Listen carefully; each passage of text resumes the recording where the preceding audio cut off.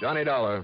Mr. Dollar, this is Barton H.B. Hollister at Greater Southwest Insurance Company. Oh, not Hollister in Phoenix, Arizona. That's right. Oh, here we go again.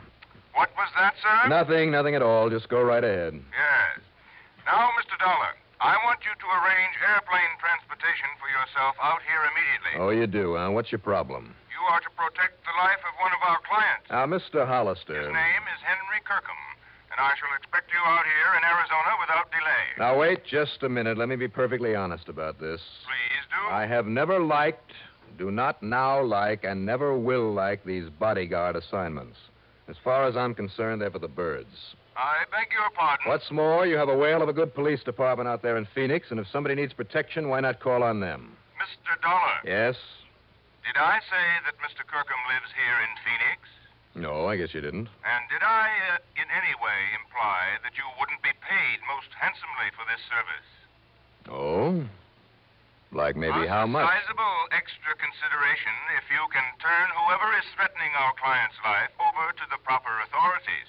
Is that so? Yes. Well, Mr. Hollister, you have just struck a very responsive chord. Yes, I thought I would. So I'll expect you here immediately. Well, it's pretty late in the day, but if I can get a night flight, maybe I'll see you first thing in the morning. Not before? I'll look into the plane schedules. Yes, I suggest that you do. But first, why don't we discuss just how much this extra fee Goodbye, is? Mr. Dollar. What? I said goodbye, Now, sir. wait a minute, I'll Mr. be expecting you. But unless we can agree... hello? Hello? Okay, friend. Just wait till you see my expense account.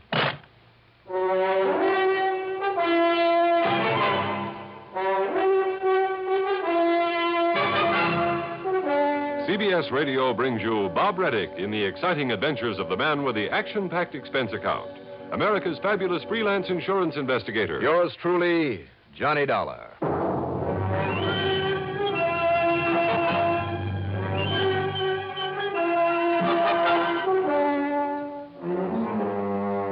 Expense account submitted by Special Investigator Johnny Dollar to the Greater Southwest Insurance Company in Phoenix, Arizona. Following is an account of expenses incurred during my investigation of the captain's table matter.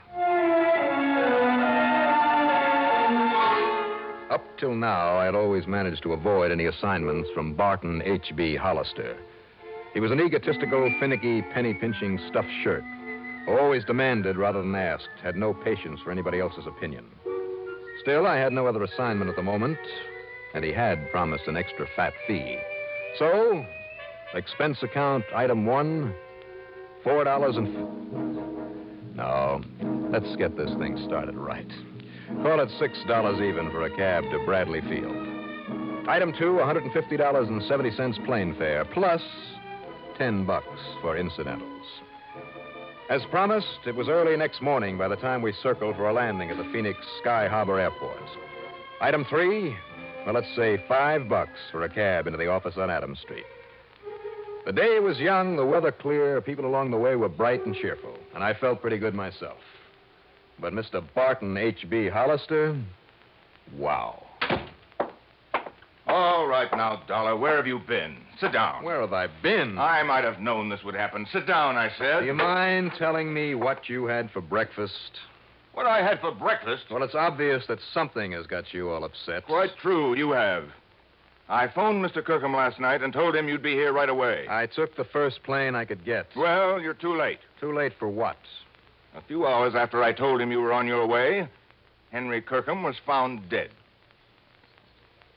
No kidding. Didn't need your protection, eh? I didn't say that, Mr. Hollister. You certainly implied as much. All I said But was... that's neither here nor there now. The simple fact is that Henry Kirkham, insured by our company for over $70,000, has been murdered. Or has committed suicide. Oh, now I get the picture. What do you mean? You hope I can prove it was suicide. Of course. Then this company of yours won't have to pay off the insurance. Over $70,000. You said that. There's far more to this matter, Mr. Dollar. Like what? The police apparently believe it was murder. Well, if they can prove it, you're stuck. Wait, please. The only suspect they're holding is a man by the name of Walter Pinkley, who happens to be Henry Kirkham's beneficiary. Well, then what's your problem? If he did kill Mr. Kirkham and they can prove it, you certainly don't have to pay him the insurance. You're quite right. The money will go to whatever other person or persons are entitled to it under the laws of succession. But now, bear this in mind. Go on. Walter Pinkley is also one of our policy holders. That's interesting. So if he did commit this murder, as the police suspect, and he goes to the gas chamber... You're stuck with the payment on his policy, too. Exactly. If it was suicide, you pay nobody. Right. But if it was murder, you stand to pay off on both of them. Correct. Well, the police must have some reason for thinking it was murder. Oh, yes, they have. Well, then, if you don't mind, I'll pack up and head on back to Hartford. No, Mr. Dollar, you won't. Well, give me one good reason why I should get into a hassle with the police. I have assigned you to this investigation, and I have agreed to pay your expenses out here. Plus a nice fat bonus, remember? I remember. But that doesn't mean I have to accept the job.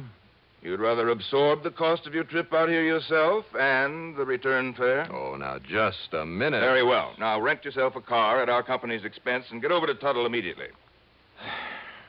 Okay. All right. You win. Who is Tuttle? Tuttle is not a who, it's a where. It's a small town, 30 or 35 miles north and east of here, where this murder, or this suicide, occurred. I suggest you contact the police first. His name is Alfred Appleby. His name? Then see the people at the Yucca Flower Rest Home. That's where both Kirkham and Pinkley lived. Rest home. Yes, it's a small, exclusive place on the outskirts of that little town, mostly for people with lung trouble. Okay. Good. Now, Mr. Hollister. Yes, my boy. Now that you've roped me into this thing. Well, hardly rope. That extra fee that we were talking about. If you can show that Kirkham was a suicide, thus saving us from having to pay out all that insurance, and I understand you're very good at this sort of thing. When it's justified. Well, of course. And I'm sure we understand each other. How much, Mr. Hollister? Prove it was suicide. $1,000. Only $2,000 for saving you all that money. All right. $1,500. And what if I find that Pinkley did it? And we have to pay on both policies? Well, there'll be no extra fee then. Of course not. But as I say, if it was suicide, and you can convince the police of it... $2,000. Now, Dollar. Or shall I hitchhike my way on back to Hartford? Very well, $2,000. In either case. Yes, in either case. Now get to work. You know, Hollister, a little urging, and you're not such a tight-fisted old coot at that. I beg your pardon. Granted. Item 4, $50 deposit on a rental car. I drove north through Glendale and Cave Creek, and then east and a bit south to the town of Tuttle. There were a couple of general stores, one of them closed, a gas station, and a rickety old one-story building marked City Hall. That's where I stopped. And believe it or not, its only occupant in a small corner room with bars on the door. That's right, young man. My name is Walter Pinkley. The police chief, who's also the mayor, has gone out to the rest home again. Well, I'm Johnny Dollar, Mr. Pinkley. I represent the company that insured the life of Mr. Henry Kirkham. Oh, poor Henry. Oh, it's a terrible thing. Terrible thing. Pretty terrible for you, sir, if you killed him. Now, isn't that the most absurd idea, Mr. Dollar, putting me in jail this way? Is it? But I suppose that policeman, that Chief Appleby, feels he has to point to someone as a suspect. Why did he pick on you, sir? Well, after all, Mr. Dollar, I was the only one to have visited with him there at his cottage at the rest home last night. And I'd told everybody I was going to spend the evening with him. I mean, everybody at the captain's table. Why did you call on Mr. Kirkham? Because he was my friend. Henry was the only one who appreciated my ability as a composer. A composer of what, Mr. Pinkley? Why, here. Let me show you. Here now. Do you see? This is the new concerto I'm working on. This will be my finest musical composition. Concerto. You understand music, Mr. Dollar? Well, not enough to appreciate this, I'm afraid. Oh, that's too bad. So few people do, and now that Henry is gone. By the way, did you know that he left all of his insurance to me? So I understand. That was wonderfully sweet of him.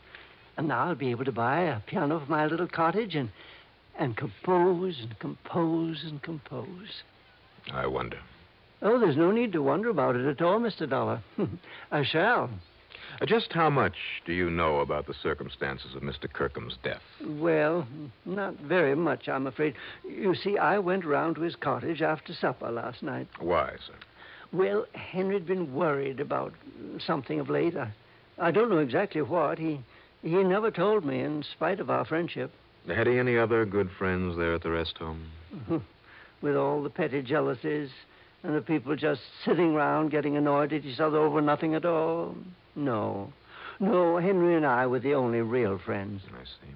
All the rest of them, well, I don't want to use the word hate, but, well, if it weren't for the almost magical curative properties of the air and the climate. Touch of lung trouble, you know. Now, Mr. Pinkley... As long as I stay here, I feel just fine. And so do the others. Yeah, well, now... It's added at least 10 years to my life. I'm sure it has. But, as I started to say, it was about 8 o'clock when I dropped in to visit Henry, and we looked over some of my music and talked and had a gay old time. Sounds like a ball. Now, tell me, at what time did you... But even so, he was, well, depressed and worried. Mr. Pinkley. Yes. What time did you leave Mr. Kirkham? Well, I guess about 10 o'clock. He said he had to write a very important letter in case...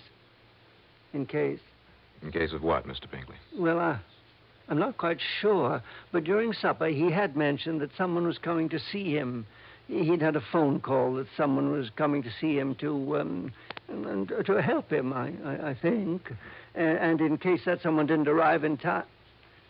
Well, I'm not quite sure just what he meant. I think I have a pretty good idea. Then this morning, when they found him lying there in his cottage with that horrible pistol beside him, Mr. Dollar, I never dreamed that Henry would commit suicide. Suicide? Surely you don't think that anyone would have killed him? Not even you? Good heavens, no. When he was always so nice to me and changing his insurance to me and all. Well, apparently somebody thinks you did it. Oh, they'll find out. They'll find out, don't you worry. And meantime, it's so nice and peaceful here in this jail, and I can work all undisturbed on my concerto. I've been working 4 years on it, Mr. Dollar, and in another 4 or 5 years, Mr. Pinkley, I sincerely hope you'll be around long enough to finish it. What? What did you say? Nothing. I'll see you later.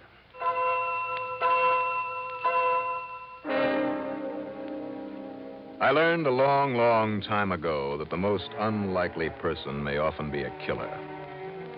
But this sweet old Walter Pinkley, never. At least not in my book. I got back into my car and I drove on out to the Yucca Flower Rest Home.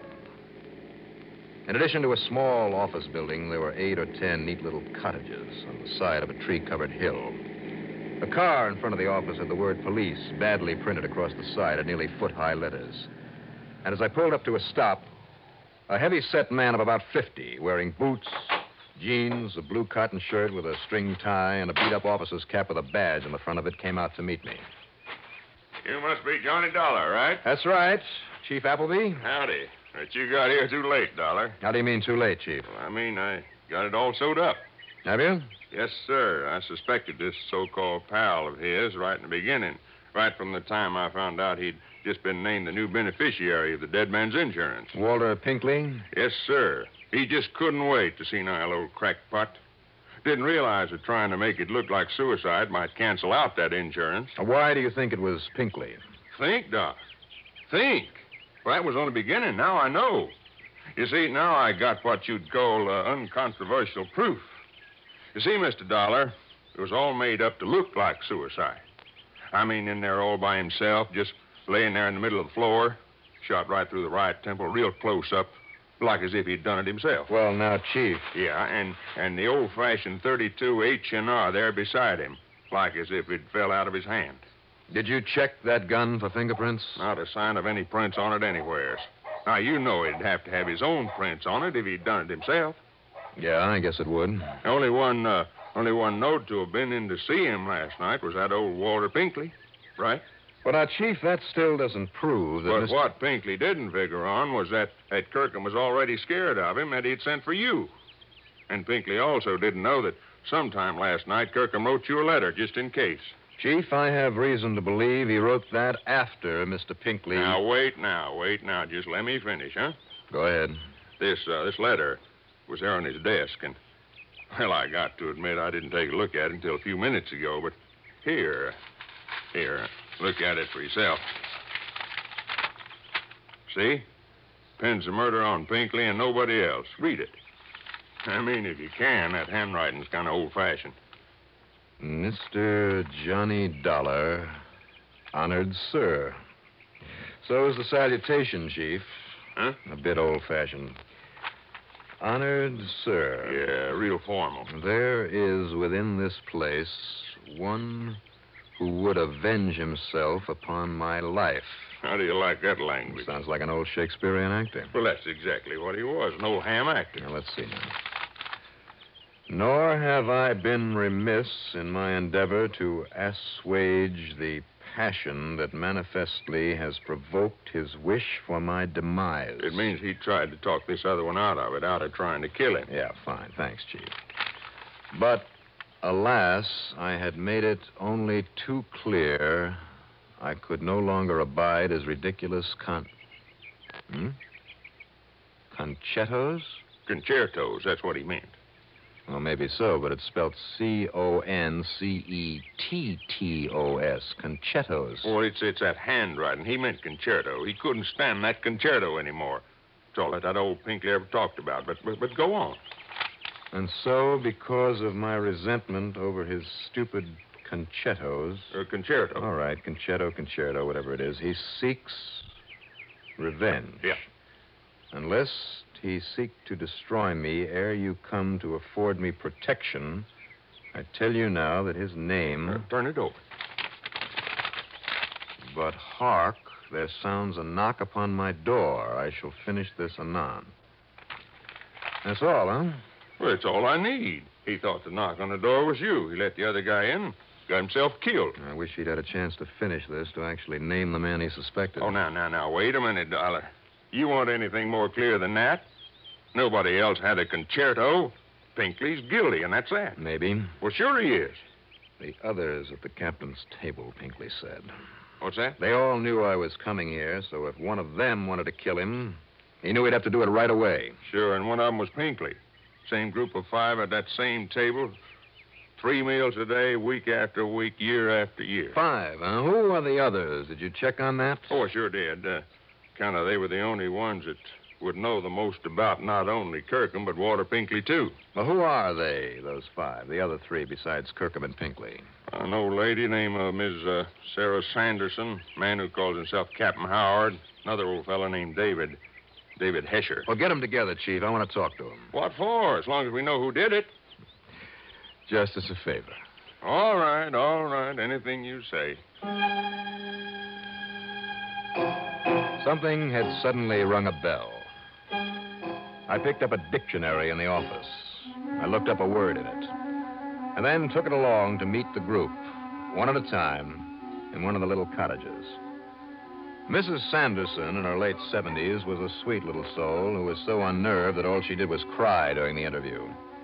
Old David Hesher, his mind failing, well, he was no help at all. But Captain Eustace Howard... Well, I certainly don't find anything mysterious about this case, Mr. Dollar.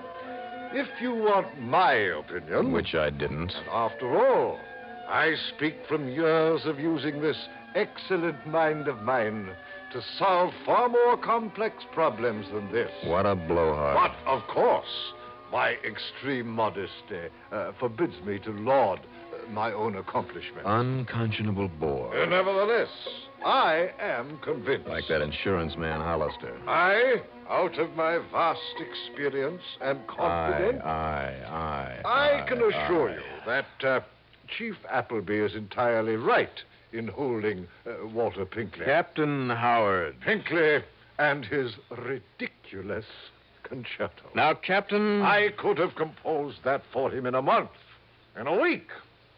I told him as much. I'm sure you did. But would he avail himself of my superlative musical knowledge? Now, wait a minute, will you? Will you wait just a minute? You don't want my opinion. I don't think I need it anymore. Really? Chief?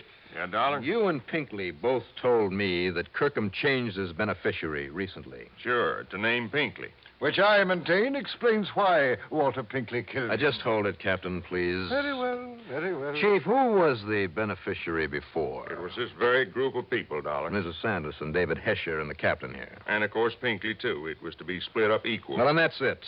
Well, what is? These other people were cut off by the chain. And I assure you, Mr. Dollar, to me that made no difference. Oh, be quiet, will you? Really? Tie that fact in with the letter, Chief.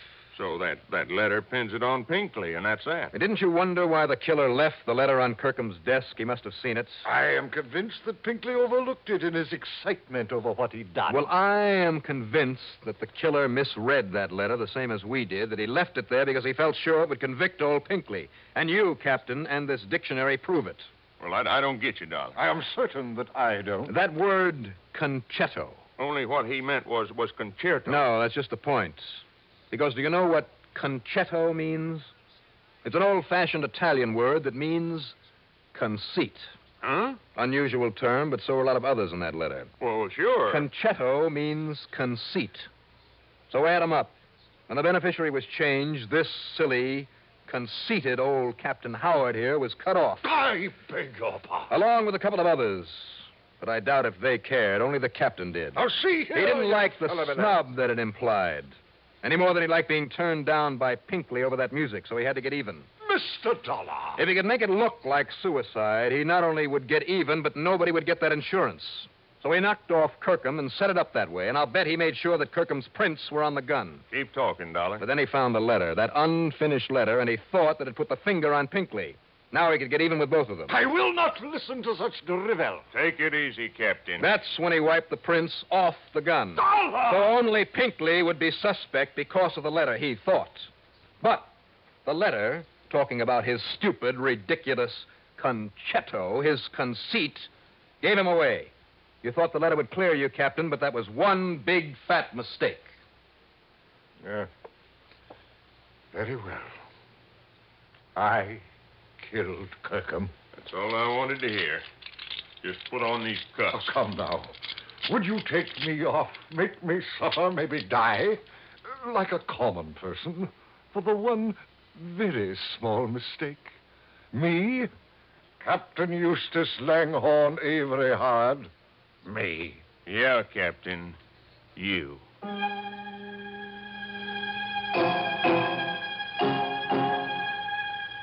So, Mr. Barton H.B. Hollister, you'd better shed a bit of your conceit and pay me not only that fee you promised, but an expense account total, including the trip back to Hartford, and believe me, all the incidentals I could possibly cook up, a total of $438 even. Yours truly, Johnny Dollar.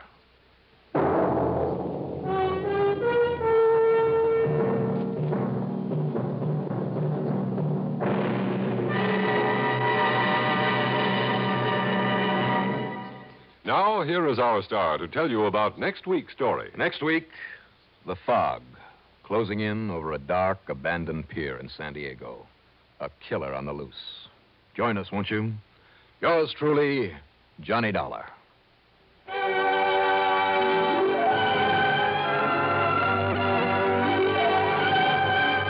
Yours truly, Johnny Dollar, starring Bob Reddick, is written by Jack Johnstone, produced and directed by Bruno Zerato Jr., musical supervision by Ethel Huber.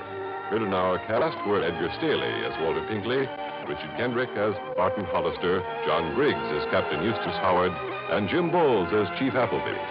Be sure to join us next week, same time, same station, for another exciting story of yours truly, Johnny Dollar.